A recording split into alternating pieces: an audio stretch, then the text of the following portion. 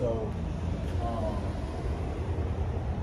yeah, I think the very last thing that I read, and maybe you could, when you go back and do your research, I think it's in Genesis when the Lord is telling Abraham to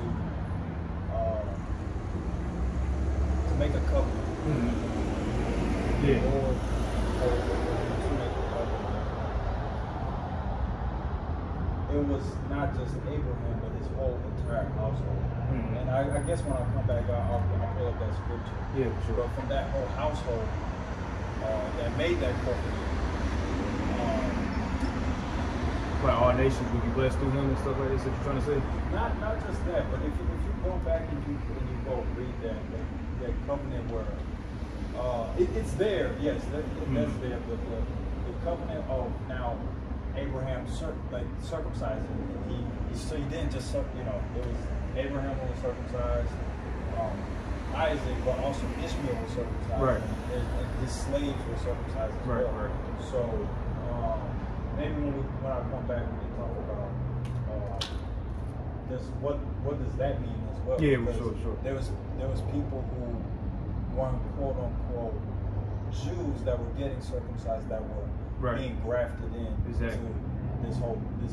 this household. But hey man, I'm here. Yeah, for sure. All right, my boy. Pleasure. Yeah, for sure. Take care, man. You got YouTube or Instagram or something like that? I don't really have social media, but I got YouTube. I can follow you. Yeah, I can follow you on YouTube. I don't have my own YouTube. This is just stuff from my understanding. Yeah, right. Okay. What's your YouTube? All right, this is it right.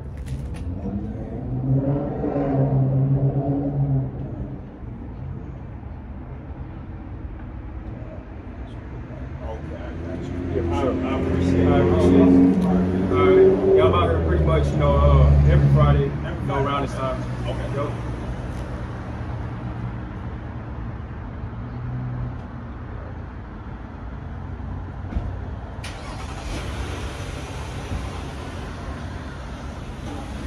All right. So going back to, what we initially was talking about and whatnot, how, Jacob's trouble was ultimately, the only remedy and whatnot, right? So Salakia. I forgot where we left off at, but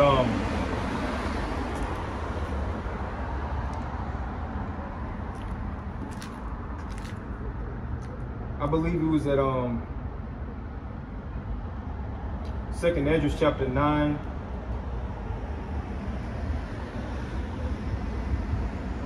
And verse 13, all right? And it says, and therefore be thou not curious how the ungodly shall be punished, and when, but inquire how the righteous shall be saved, who the world is, and for whom the world was created. All right? So this world, is ultimately created, for the elect's sake, all right? Verse 14. Then answered I and said, verse 15, I have said before, and now do speak, and will speak and also hereafter, that there shall be many more of them which perish than of them which shall be saved. All right? So, hey, going back to what I was saying, earlier, the vast majority of our people, they don't want to listen to the word. They don't want to take heed to the word. So guess what? Jacob's trouble is ultimately going to be the only remedy for these people. All right? They're going to have to suffer great and terrible things, all right? Verse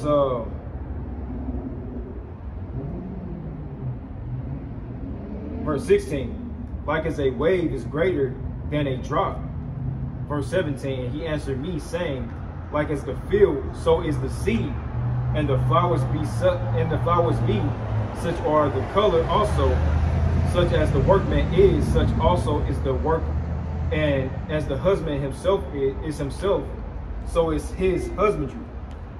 Also, for it was the time of the world. Verse 18.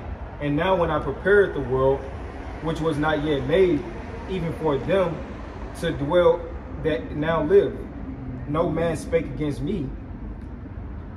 All right, verse 19, and says, for then everyone obeyed But now the manners of them which are created in this world that is made are corrupted by perpetual seed, and by a law which is unsearchable, rid themselves.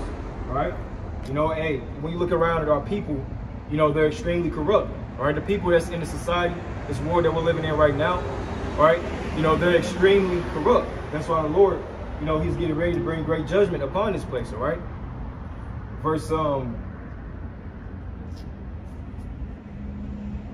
19.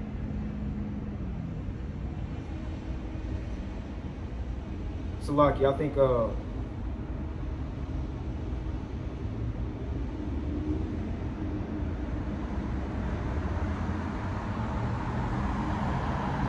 verse 19, it says,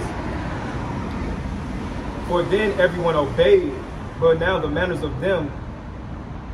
No, I was in verse 20, Salaki, got thrown off a little bit. Verse 20, it says, so I considered the world, and behold, there was pearl because of the devices that were come into it. Verse 21, and I saw and spared it greatly, and have kept me a grape of the cluster, and a plant of a great people. All right? You know, so hey, in these last days, ultimately, you know, Yahushua has a great cluster that he's reserving, all right, which is the elect. You know, but everybody outside of that, you know, is getting ready to perish, all right, getting ready to be destroyed, all right? Verse 22, all right, it says, let the multitude perish then, which was born in vain, and let my grape be kept in my plant, for with great labor have I made it perfect, all right? So, and that grape, you know, that's dealing with the elect. But those that's outside of that, you know, the scripture just said, let the multitude perish then, which was born in vain, right? You know, you Israelites that don't want to repent, you know, you want to continue to be degenerate, all right, so on and so forth. You know, you want to continue to be niggas and hoes and all that. Hey, you know, you're going to have to perish in these last days by various ways. You know, whether it be famine, you know, pestilence, so on and so forth, all right? So this is 1 Corinthians chapter 6 and verse 9, and it says, know ye not that the unrighteous shall not inherit the kingdom of Yahweh B'Shem Yahushai. Be deceived, neither fornicators, all right?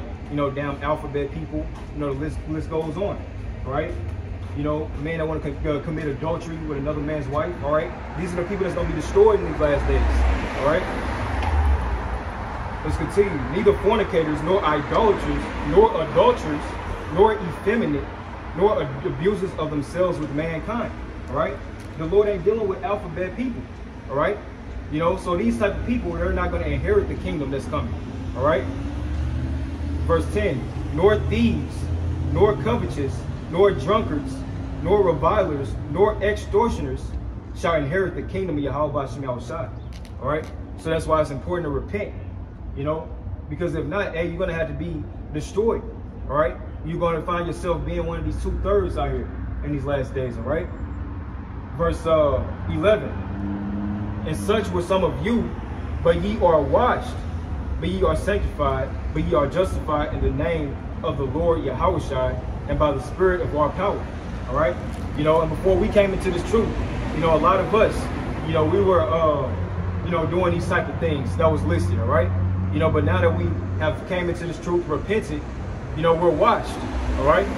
You know, so to you Israelites, you got to be washed as well if you want to inherit the kingdom. You got to put off that old man, all right? You know, let me see if I can get that.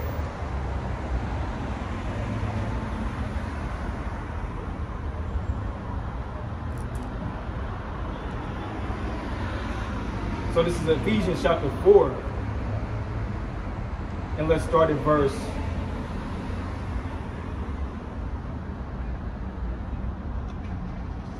Let's start at verse 22, and it says that ye put off concerning the former conversation the old man, all right, which is corrupt according to the deceitful lust, all right. You know, so when you come into this truth, you know, you have to put off that old man, all right. You know, because if not, hey, you're going to be destroyed. You know, let's continue. Verse 23, and it says, and be renewed in the spirit of your mind, all right? You know, you have to change completely, all right? You have to change your way of thinking, all right? You know, you can no longer do the same things that you was doing in the world, right? You know, doing the things of the world that's going to get you destroyed, all right? You know, doing these things that was listed in 1 Corinthians chapter 6, all right? You know, you have to put off those old things, all right? So this is Luke chapter 21 and verse 34. And it says, take heed to yourselves, lest at any time your hearts be overcharged with your fitting and drunkenness and cares of this life, and so that day come upon you unawares. All right? You know, so hey, you're supposed to be paying attention, you know, to the times. All right? Not being caught up in the things of this world. You know, because if you are, you know, the day of the Lord, you know, it's going to come upon you unawares. All right? The scriptures tell you that the day of the Lord is going to come as a thief in the night. All right? Verse 35, for as a snare shall it come on all them that dwell on the face of the whole earth. Verse 36, watch ye therefore and pray always that ye may be accounted worthy to escape all these things that shall come to pass and to stand before the Son of Man. All right? You know, so we're in those times where Yahushua is getting ready to visit the earth. All right? You know, so we're supposed to be praying and watching, you know, that will be accounted worthy to escape these things that shall come upon the earth, you know, and to stand before the Son of Man. All right? You know, because Yahushua, he's not coming with hugs and kisses, you know, rainbows and all that. All right? As we read in Isaiah 66 earlier, you know, the Lord is coming back with fire as a whirlwind with his chariots. All right? So this is Ezekiel chapter 18 and verse 30. It says, therefore I will judge you, O house of Israel, everyone according to his ways, said the Lord Yahweh, Bashem Yahushai. Repent and turn yourselves from all your transgressions, so iniquity shall not be your ruin. All right? You know, so you Israelites that don't want to repent, you know, iniquity is going to be your ruin. All right? You know, the only way to be saved out of these times to come is repentance. All right? You know, you have people that think that, you know, stocking up on food, weapons, and all that is going to help. You know, it's not. You know, while all this stuff is cool, you know, but if you haven't repented and changed your ways, hey, you're done, bro. You're done. So let's continue. Verse 31, cast away from all you your transgressions, whereby ye have transgressed, and make you a new heart and a new spirit. For why will ye die, O house of Israel? Right? You know, and as I just read in the book of Ephesians, you know, you have to put on a new man. All right? You know, you have to think differently. All right? It's saying the same thing. You know, because if you don't, ultimately you're going to die in these last days. All right? That's why the scripture just says, why will ye die, O house of Israel? You know, letting you know that if you don't repent, you know, if you don't have a change of heart, meaning a change of mind, hey, you're going to die in these last days. All right, via Jacob's trouble or the ultimate judgment, you know, World War III, you know, nukes dropping on this place. Verse 32, for I have no pleasure in the death of him that dieth, said the Lord Yahweh, wherefore turn yourselves and live ye. All right, so hey, this is what, you know, you're supposed to do if you want to live. You're supposed to repent. You know, the scriptures tell you to, you know, keep the commandments and live, roughly paraphrasing. I'm going to get that in a few, you know. Let's continue. I believe that was that in Ezekiel chapter 18. Now I want to jump to the book of Zechariah chapter 13, all right? You know, very popular scripture that always gets brought out, you know. But, hey, it's certain brothers and certain sisters that are new to these channels that may not know. So we're going to continue to bring these scriptures out, you know, over and over again, all right? So this is Zechariah chapter 13 and verse 8. And it says, and it shall come to pass that in the land, saith the Lord, 2 parts therein shall be cut off and die, and the third shall be left therein. All right? You know, as we read in 2nd Ezra chapter 9, you know, it's talking about how, you know, it's going to be many more that perish than those that be saved, roughly paraphrasing, all right? You know, this is saying the same thing. Verse 9, and it says, and I will bring the third part through the fire, and will refine them as silver is refined, and will try them as gold is tried. They shall call on my name, and I will hear them. I will say as my people, and they shall say, the Lord is my power. All right. So hey, that's the importance of repenting, you know, so that you don't find yourself being one of these 2/3 that's going to be cut off in this land. All right. You know, the type of judgment that's getting ready to come to this earth, you know, it's going to be a judgment that the world has never seen before. All right. You know, Jacob's trouble, you know, in Jeremiah chapter 30 and verse 7, it tells you that Jacob's trouble is going to be a time like the earth has never seen before. All right. The worst time in history. All right. So that lets you know the type of judgments that's going to be coming upon this earth. All right. You know. So from here I want to get 2nd Ezra chapter 7. All right. Salaki.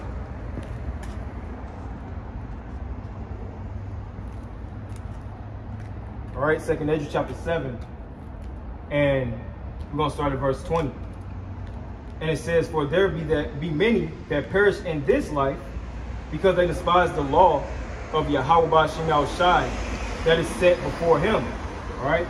You know, many more perish in this life, you know, because they didn't want to keep the ways of Yahweh Ba'Shem Yahushai. They did not want to repent, so on and so forth. All right. Verse 21.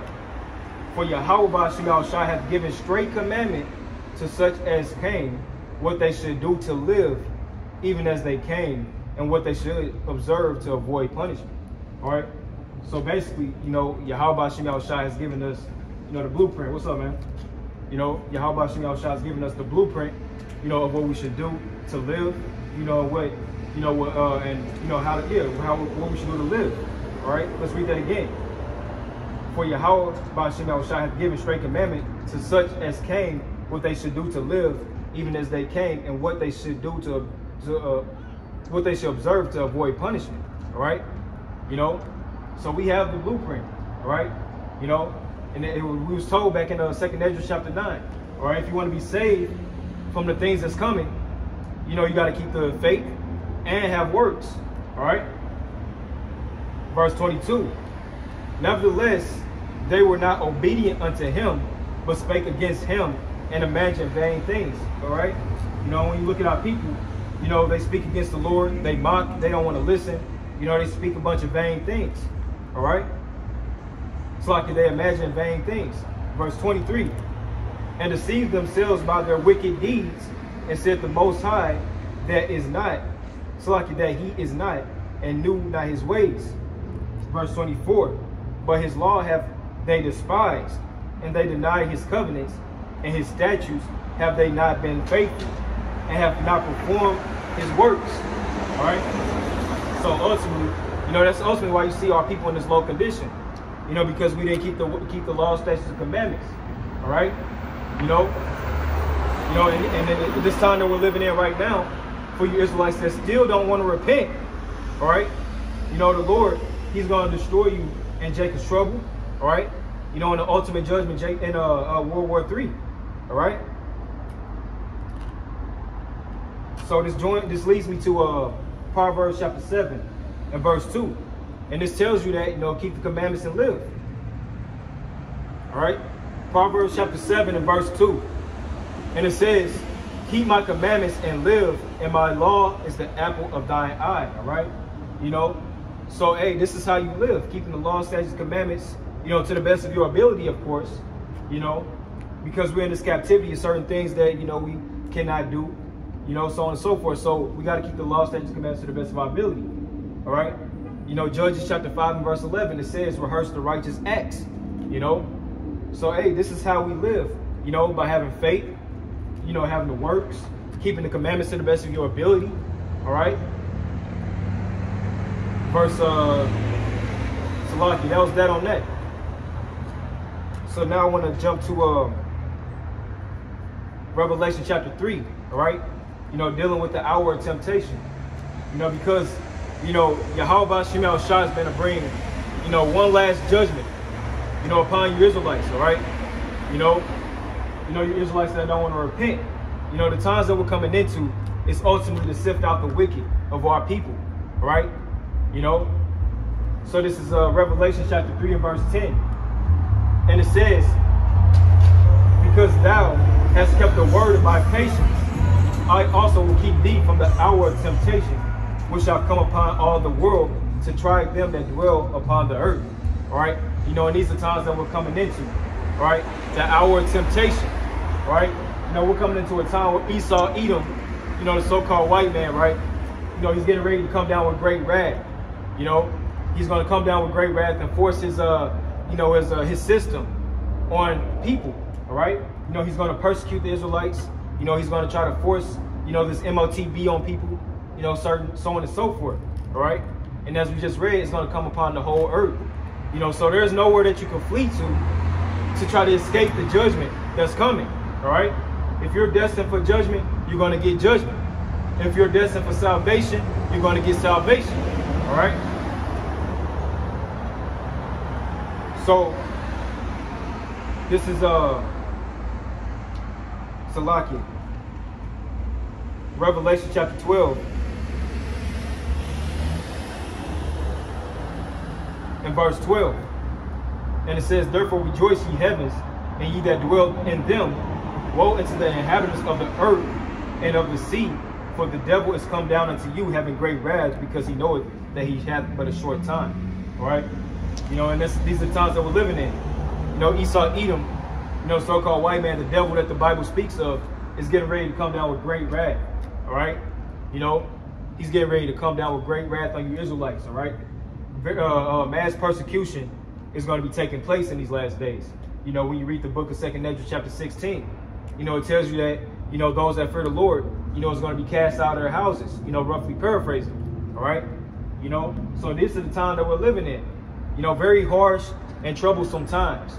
And these times, like I said, is basically, you know, to sift out, you know, the 2/3, all right? Because the elect is going to endure through all these things that's coming, all right? You know, the elect is going to make it through these trials and tribulations, all right? And ultimately, the elect is not going to fold under pressure to Esau, Edom's system, all right? So this is 2nd Ezra chapter 16. And let's start at verse 68, all right? And it says, "For behold, the burning wrath of a great multitude is kindled over you." So let's read that again. All right? It says, "For behold, the burning wrath of a great multitude is kindled over you, and they shall take away certain of you, and feed you, being idle, with things offered unto idols." All right, you know, and that's talking about the MOTB, things offered unto idols. That's talking about the MOTB, the microchip. All right, you know, but point being, it says they shall take certain of you and feed you, being idle. All right, the scriptures tell you that, you know, some of us are going to be cast into these, you know, these camps. All right, you know, these prisons, all right, which is these so-called FEMA camps and whatnot. All right, let me see if I can get that.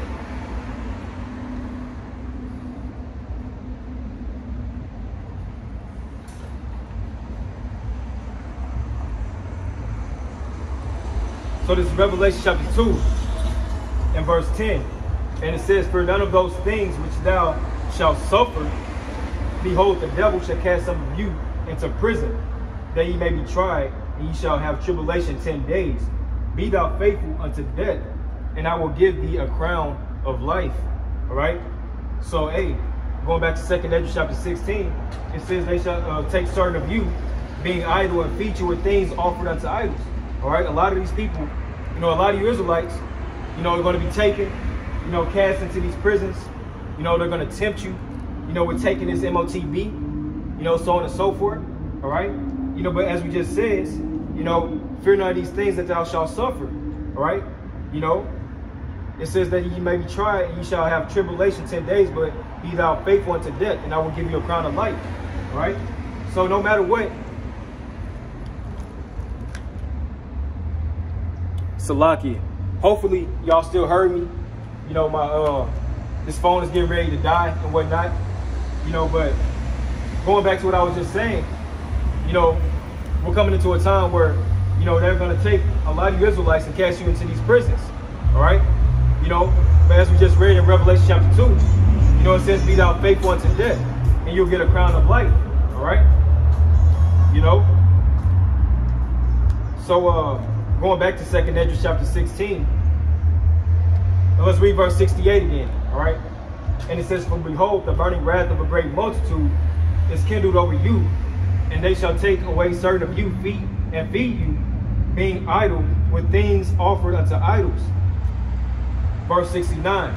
And they that consent unto them shall be held in derision, and in reproach, and be trodden underfoot. All right. So, hey, if you take this, Mark, you know, if you fold up under pressure, you know, when they take you, they cast you into these prisons. All right. You consent to taking the MOTB. All right.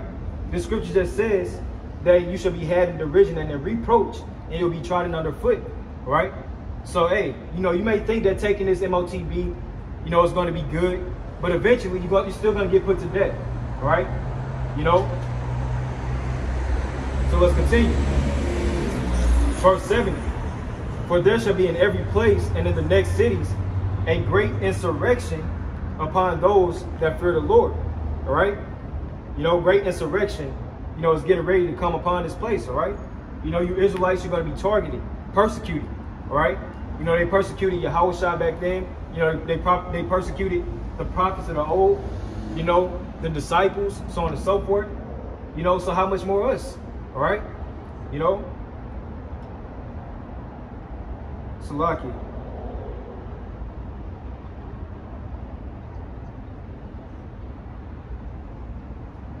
So when you read the definition, you know, this word insurrection on Google, it says a violent uprising against an authority or government. All right. You know, and as we just read, it says there shall be an insurrection, you know, upon those that fear the Lord. All right. The Israelites. All right. You know, so the Israelites, you know, starting with the 144,000 men, you know, the prophets, you know, there's going to be a great insurrection among them. All right. You know, because the prophets, the 144,000, is ultimately going to be that government. All right. Let's continue. Verse 71. They shall be like madmen, sparing none, but still spoiling and destroying those that fear the Lord. All right. You know, so to you people that try to say that, you know, you Christians specifically, you know, you Christians try to say that, you know, those that's of the elect, you know, those that's of the chosen, you know, they're not going to have to experience these things, right? Because the pre-tribulation rapture, you know, that pre-tribulation rapture doctrine is bullshit, all right? As we just read, even those that fear the Lord is going to be catching hell, all right? Let's continue. Verse 73. Then shall they be known who are my chosen, and they shall be tried as gold in the fire, all right? You know, so even the elect, you know, is going to be tried as gold in the fire. But the thing about this is that the elect is going to make it out. All right. The elect is going to survive these things. All right. You know, but you 2/3 Israelites, Lord willing, we're not of that number. You know, but you Israelites that's of the 2/3 that don't want to repent. You know, guess what? All right. This is what's coming to you. All right. You know, you're going to be destroyed in these last days. Salaki, I got thrown off track a little bit.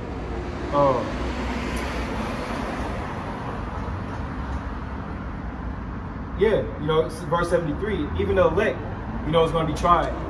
You know, the elect is going to survive. You know, but those that's not of the elect, you know, you're going to perish. You know, in many different ways. All right. You know, whether it be from famine, pestilences, sedition among men, race wars. All right, World War III. All right, you know, getting drafted over into World War III, because that's coming too. You know, a draft is coming. You know, that's why the scriptures tell you that the virgin shall mourn, having no helpers. And 2nd Ezra chapter 16, I believe it's around the 30th verse. All right, you know, it tells you that, you know, virgins shall mourn, having no helpers. You know, and because the men, they're going to perish, you know, from the wars and of the famines. All right, you know, verse 74, and it says, "Hear, O ye my beloved, said the Lord, behold, the days of trouble are at hand, but I will deliver you from the same." All right, you know, saying the same thing that we read about in Jeremiah chapter 30 and verse 7. You know, Jeremiah chapter 37, it talks about a time of trouble like never before.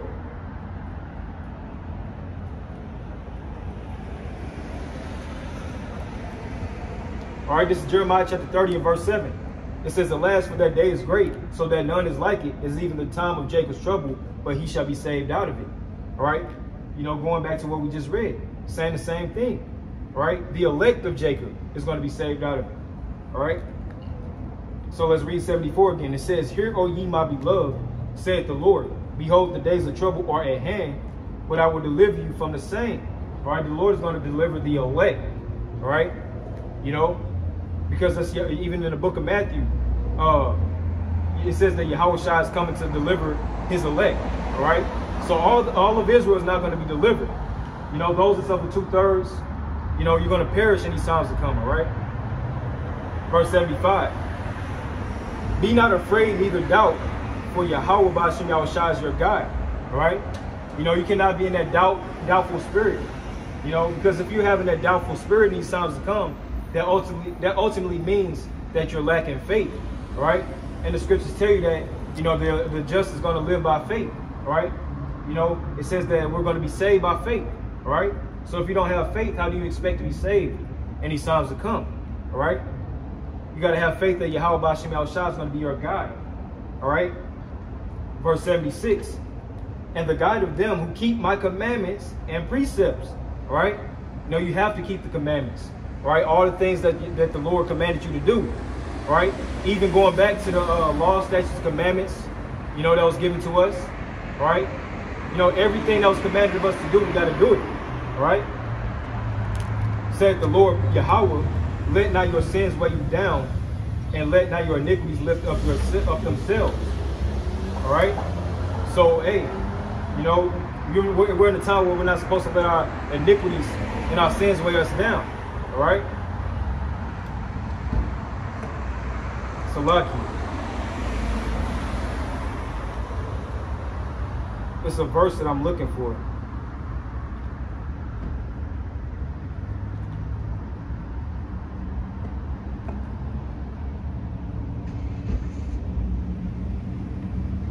All right, verse 77. All right, that's what I'm looking for. And it says, woe be unto them that are bound with their sins and covered with their iniquities.